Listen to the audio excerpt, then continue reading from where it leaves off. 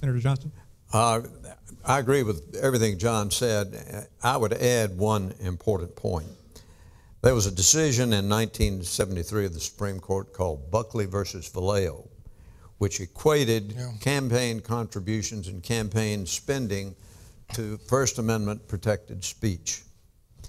To me, I mean, we'd gone for decades and decades and with rules that said, for example, you couldn't have corporate contributions and that sort of thing.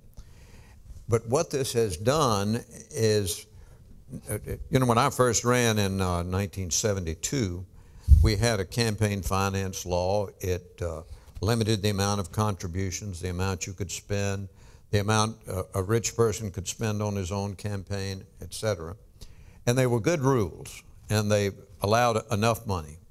But when they took all the limits off under Buckley versus Vallejo, now you have these races that I think in Louisiana they're talking about, what, $10 million a candidate, something like that. That is absolutely absurd. It is corrupting, not in the sense that politicians are necessarily corrupt, but the system becomes corrupt because every minute politicians have to be raising money. I mean, it used to be that in the Senate with a 6-year term, you'd really start politicking the year before the election. Maybe if you were vulnerable, maybe 2 years. Now you're elected and you immediately start having fundraisers, and you have them like every weekend.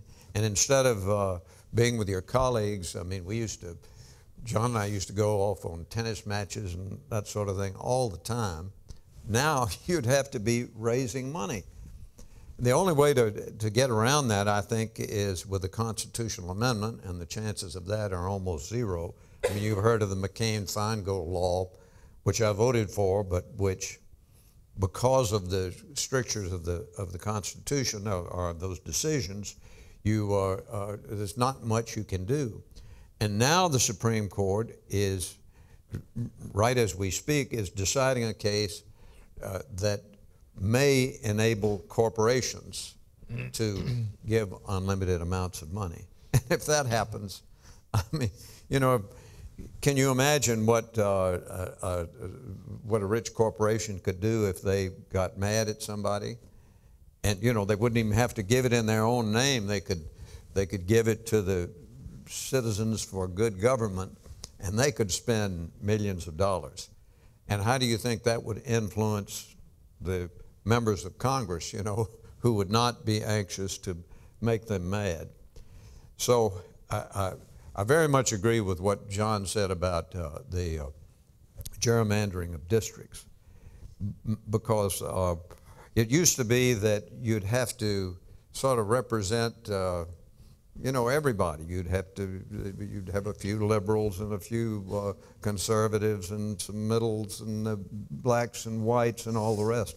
And now they've got purified districts that are, you know, purely one thing or the other, and that has affected the state. So I don't know what we can do about it, John, other than have some constitutional amendments. Well, one thing that could be done, I tried to get an all-Cajun district, but I never could get one. But one thing, you could take Michael, you could take the redistricting out of the hands of the elected officials, and that's a hard thing to give up because it's self-preservation. But some states and some have toyed with the idea of having a select group of judges or some people who aren't running to draw the districts according to the makeup of the state, so that the districts fairly, to the extent that they can, reflect the whole state at large, and that they're not created for political reasons. You could have a computer design the congressional districts. Now that would take politics out of it completely, and I don't think that's really the right thing to do. I mean, you ought to have some political, not just to get people reelected, but reflective of the state as a whole politically, and not just hard numbers. But you could theoretically do it by computer and have some really great non-political districts that were fairly evenly divided between liberals, conservatives, moderates, Republicans, and Democrats. And then you'd be forcing members of the legislature to really look at all sides when they vote.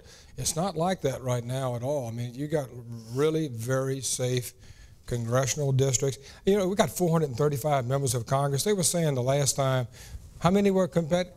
How many? About 20 out of 400, listen to this, 435 congressional districts. They said about 20 of them were really competitive because all the rest of them were in safe districts. And, you know, it's very difficult to get a compromise going if everybody knows they don't have to worry about the other side. That's a real problem.